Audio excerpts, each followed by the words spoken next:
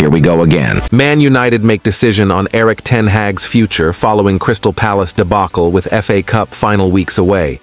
Erik ten Hag is expected to be given the rest of the season to turn around Manchester United's fortunes, and that means he will be in charge for the FA Cup final against Manchester City on May 25th. The Dutch boss came under fire after their troubled season hit a new low on Monday night with a 4-0 defeat at Crystal Palace. However, United's stance has always been that there are no plans to remove the former Ajax coach before the end of the campaign. That remains unchanged despite the horror show at Selhurst Park.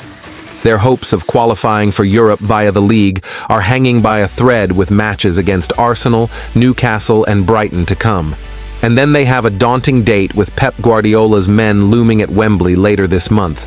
Former United striker Michael Owen called for Ten Hag to go immediately, and former England boss Steve McLaren to take charge. But it is understood that new owner Sir Jim Ratcliffe does not plan to make any change at the top before the end of the campaign. Ten Hag has always asked to be judged when he has a full squad available, something which has not happened much this season. But their form has tailed off alarmingly, and they have now shipped 81 goals this season, the most in almost 50 years. Ten Hag said on Monday night, "Absolutely, I am the right manager to turn things around. If the right players are available, then we have a good squad. But when we miss almost our entire backline, then we have problems." However, ex-Three Lions favorite Owen believes they have someone to take over already on the payroll in McLaren, instead of favorite Thomas Tuchel. Owen said, "I know it will change in the summer, but it has to change now. There's too many big games, European football and a trophy to play for. They have a cup final, and they have a few important games that could mean European football next year or not. And at some point, you have to make a decision. I just wonder, with so much at stake, even though it's only for 4 games, I wonder if the board have to try and do something here and now and be quite radical about it." Asked if appointing McLaren as caretaker boss until the end of the season is a possibility, Owen said, "Anything. There's no way Steve's fingerprints are anywhere near that team. He's a brilliant coach, and that team is not being coached at all. No way. And Steve McLaren is a top operator. I can only think there's other people coaching the first team and he's a bystander." On the other side, Manchester United have been handed a huge blow in their pursuit of Michael Olise.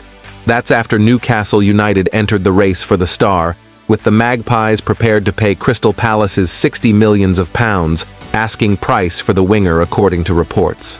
Olise showed exactly why United have been after him last night, scoring a brace as Palace dispatched United 4-0. United part owners Ineos have reportedly been tracking Olise, with Sir Jim Ratcliffe thought to be a fan of the player.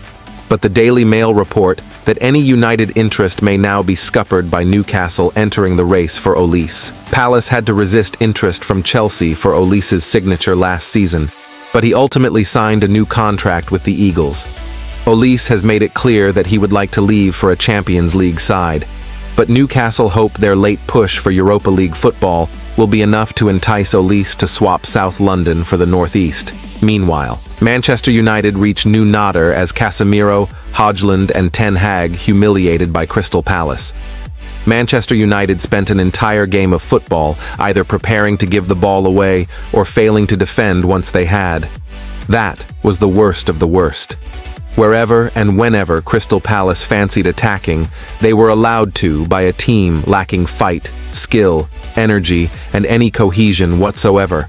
All the home side needed was a little bit of quality in attack, which hasn't been hard to come by under Oliver Glasner, and was duly provided by Michael Olise, Jean-Philippe Mateta, and Eberechi Eze, to condemn Manchester United to yet another Premier League defeat and leave us wondering whether there are any redeemable features in a Red Devils team without Bruno Fernandes.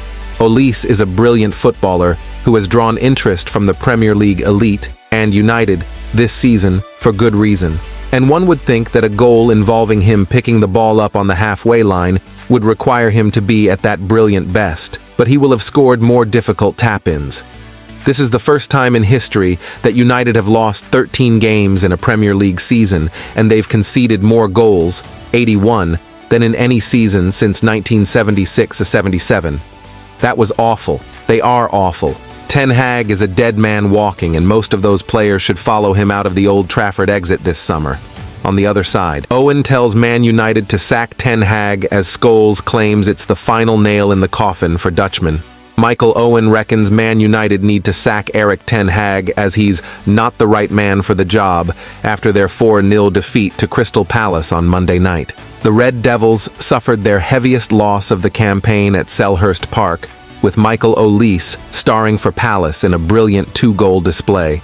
Jean-Philippe Mateta and Tyrick Mitchell were also on the score sheet for Oliver Glasner's men against Man United, with Ten Hag's side putting in a woeful display in South London. That result means Man United stay in 8th place in the Premier League and could be set for their lowest ever Premier League finish, unless results improve in their final 3 matches. And now former Man United striker Owen thinks Sir Jim Ratcliffe and Ineos have to install a new manager at Old Trafford before the start of next season. I've said it for a long time that Ten Hag is not the right man for this job. I've been saying it for ages and ages, Owen told Premier League Productions. He cannot, simply cannot, manage the team next season. I almost wonder now, they've got a cup final, and they've got a few important games that could mean European football next year or not. At some point, you've got to make a decision. They're going to get absolutely hammered by Manchester City in the FA Cup final. They're going to get annihilated. In fact, Arsenal will smash them to bits at Old Trafford. Newcastle will probably beat them, and I wouldn't even fancy them going to Brighton either. They might not get anything out of the rest of the season, playing like that. I just wonder, there's just so much at stake. Even if it's only for 4 games, I wonder whether the board might just have to try to do something here and now and be quite radical about it.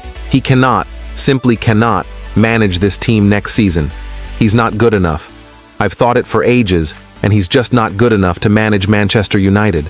Meanwhile, Man United legend Paul Scholes insists their embarrassing defeat to Crystal Palace felt like the final nail in the coffin for Ten Hag. Scholes added, "It's been a difficult one. I know Michael's saying he's felt it for a long time, and the signs have been there that it's going to be difficult for him to do it next year. But tonight felt like the final nail in the coffin, really. There was a lack of know-how from the team, a lack of effort, which is the big disappointing thing. It felt like the end. If it is the end, I'm not sure what's out there at the minute. I've felt he might get another year and work for a club that has calmed down a little bit by the new owners, but it just doesn't feel like it now. Who was there to replace him? There wasn't really anybody. Now with Thomas Tuchel saying he's leaving Bayern Munich, I think that doesn't create a bigger problem for him because I think the problems are there anyway. It's quite plain to see it feels like borrowed time. Watching that performance tonight, sometimes you get those performances where you think, this is the end. That almost felt like it. I remember Ole Gunnar Solskjaer at Watford away. It felt very similar to me. It just fell at the end. But what do you do for the last 4 games? You've got a big cup final. You can't see where a win is coming from. They can't beat Burnley at home.